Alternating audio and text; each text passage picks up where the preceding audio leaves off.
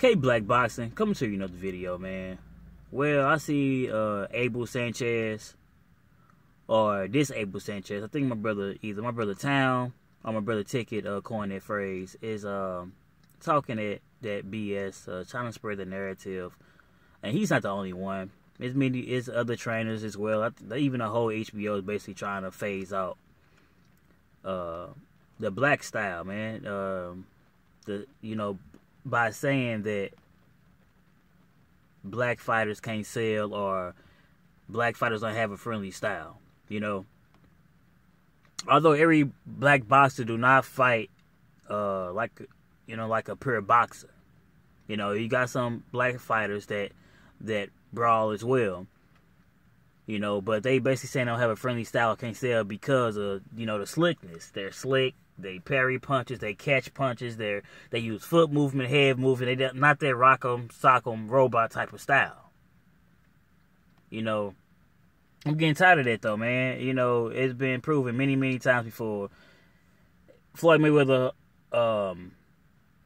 sell like crazy, and people, oh well, it's Floyd Mayweather. There's a difference. No, come on, man. You can't say black fighters can't sell, but Floyd Mayweather has sold millions and millions of pay-per-views. So even if you go to other fighters who has fought just a regular network, some of the black fighters have the highest views, man. So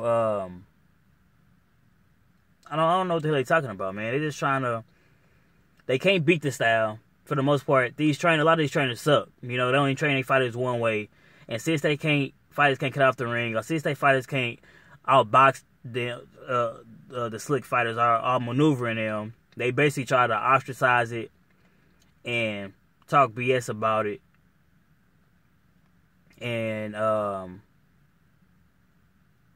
they try to make it seem as if it's a bad thing to be a pure boxer.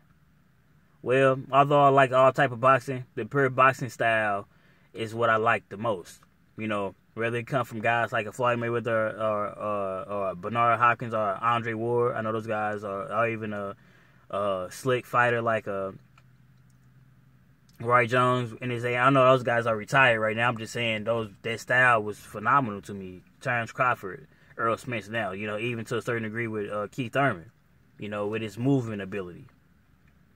So if y'all can't beat that style, well, and as a trainer, as DisAble Sanchez, well, your fighters suck.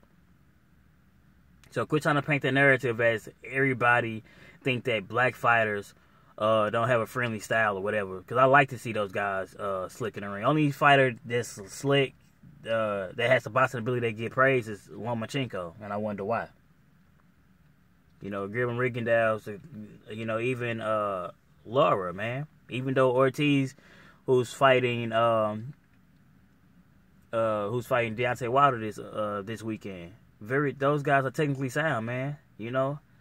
So those type of styles usually last a lot longer than that sock on robot type of style, man. Yeah, it's quote unquote, you want to call it friend friendly. Yeah, no knockouts happen.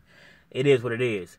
But I guarantee you, the technical fighter lasts a lot longer, man. Because only so long you can last without fighting that style. The technical fighter, the slickness, it's longevity, man. And this already has been preached. Hit and don't be hit. So I don't give a fuck what DisAble Sanchez or HBO, whoever else trying to spread the narrative says. The slick fighter, the black fighter, the technical fighter, say what you want. When those guys fight, they do good numbers on regular TV, man. They numbers outshine, for the most part, the other fighters that have that type of style. So, hey, you can continue to spread the narrative until somebody beat all Floyd Mayweather's records when it comes to pay-per-view sales and just sales as in general. Then we can come and have this discussion. Until then, shut the fuck up, man. It's K Black Boxing. Like, comment, subscribe. Shout out to the whole LDBC.